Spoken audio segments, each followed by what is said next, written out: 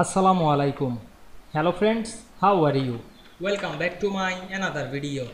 In this video I am going to show you how to insert multiple pictures in Excel cell automatically. Let's get started. At first select a picture or cell, then go to the insert menu, select the shape drop down menu and choose rectangle. Then draw the rectangle, press and hold Alt on our keyboard, select the shape, go to the shape format menu, choose shape outline, select no outline. Select the shape fill and select picture. Then click the from a file option. Now I am select image from our file.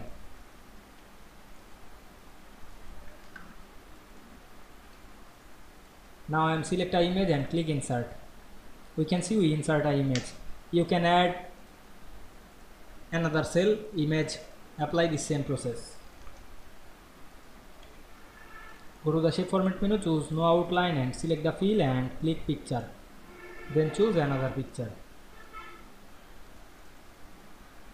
Then select this multiple picture, click right button and make it group.